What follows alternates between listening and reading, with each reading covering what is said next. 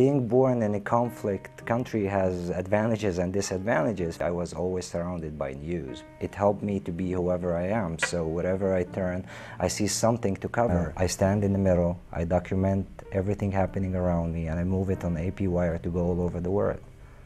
I believe that children are the real victim of any conflict, so I always like to point my camera towards children to show that life for children is the same wherever you are in the world. They all seek fun and joy and happiness. In that particular image, it was in Al Amari refugee camp near Ramallah. These kids were playing and chasing each other, and this poor kid was cornered into a wall, really terrified, and that was the moment I captured.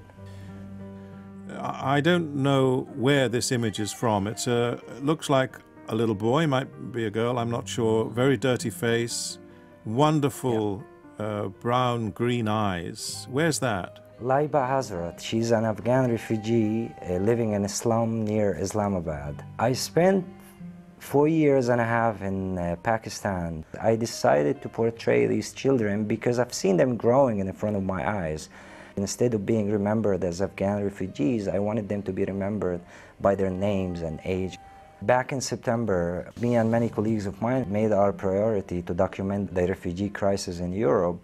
It wasn't about the picture, how the picture looks like, how the light. It was about documenting what these refugees are passing through. And there is no better way to tell a story than being part of it. It was overwhelming, sad.